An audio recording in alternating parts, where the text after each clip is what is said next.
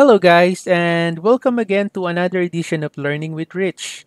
Okay, in this topic, we are going to talk about a new feature in Revit 2018 for electrical, which is editing the circuit path. Okay, so electrical circuit path. So in this feature, you can now edit the path for an electrical circuit to select the path mode and enter a new offset for the path.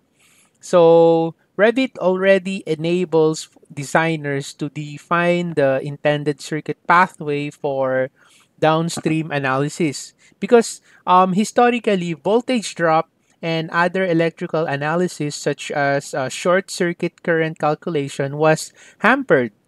Why? Because you had no control over the pathway and the length, which is a critical input to the computation. So in this feature, Revit enables you to manipulate the pathway to your design intent. Okay, so let's go ahead and start it. So let me show you what I'm talking about. So let's say I'm going to open here my 1-dash lighting floor plan. This is a very simple model just for the sake of this exercise. So I just created a new project using the electrical template, and then I just added some levels here. Okay, so what I'm gonna do here is I'm gonna go ahead and select the systems here, and then from the electrical, I'm gonna need to insert an electrical equipment.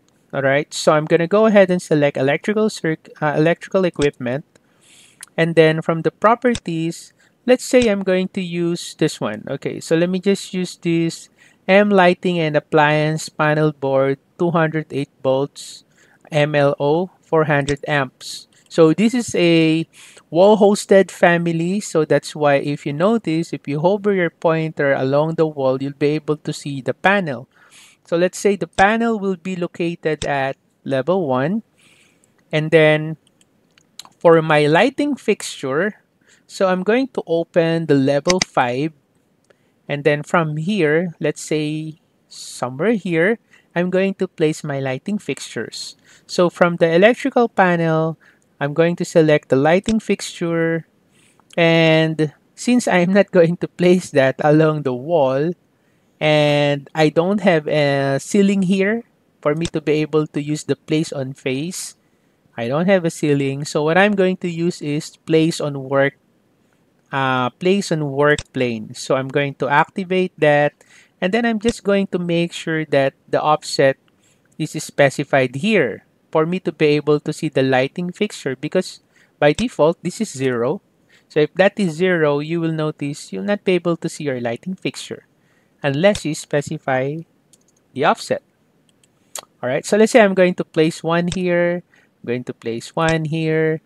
I'm gonna select modify, select the two lighting fixtures, and then I'm going to copy it, let's say with a distance of 3000, and then 3000. There you go. Okay, so this is now my lighting fixture. So what I'm going to do is I'm going to close this one. These lighting fixtures that I just created or that I just placed, I'm going to connect these lighting fixtures to my panel here. So to do that, I think most of you already knows how to create a system. You just need to select the elements that you want to be added to a system, and then after that, let's say I want to create a power here. So I select the power, and then after I create the power system, I just need to select here the panel where I want these lighting fixtures to be connected. So I'm going to select panel, and then I'm going to select this one. There you go. And then select modify. So as you can see, if I'm going to click one of the lighting fixture here, it's now connected to that particular panel, right? Okay, it's now connected here. So if I'm going to hover my pointer over and then press tab, tab, tab, you will notice if I click, it's now highlighted here, right? So hover, tab, and then tab, tab again, until it highlights the circuit. Okay, so as you can see, it's also highlighting this one, right? So now if you want to modify the electrical circuit path, what you can do is you can select any one of the lighting fixture, or you can also select this one, And then after that, you go to the electrical circuits. And then this is what I'm talking about, edit path. It customizes the path for the selected circuit. So I'm going to go ahead and select this one. Okay, and then as you can see, it's connected to the farthest device, which is this one. Now, going to my floor plan 1-lighting. So what I'm going to do is I'm now going to modify my electrical circuit path. So you just need to insert a control point to add and reroute a segment of the circuit path.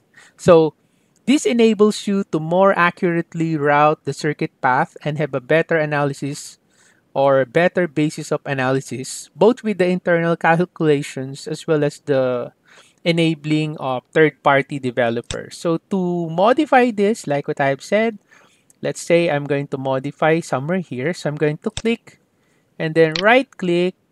This is the one that I'm talking about, insert control point. So as you can see, there's the control point. So if I click, all right. So what I'm going to do is I'm going to drag this. There you go. So you're now able to modify your path, right? Your electrical path. So as you can see, the length here changes as well, which is very important. So the circuit length is used to calculate the voltage in an electrical circuit, which is important for wire sizing. Okay, finish. Okay, so if you want to modify again, just click electrical circuits, edit circuit. Oh, sorry, not edit circuit, but edit path. Okay, there you go. So you can modify that. Okay, you can click, right click, insert control point, then you can drag, Okay,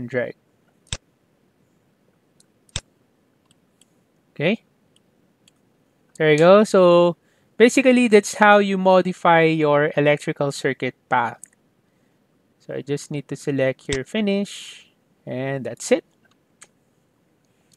Okay, so that is our electrical circuit path. So there you go. It's a very quick exercise just to show you this new feature, edit path. So hopefully you learned something from this video. So in case you have a questions, comments or suggestions, you can put it on the comment section below and I'll get back to you as soon as I can. Right? So as you can see, there's the length of my circuit. Okay. So again, thank you for watching guys and have a nice day.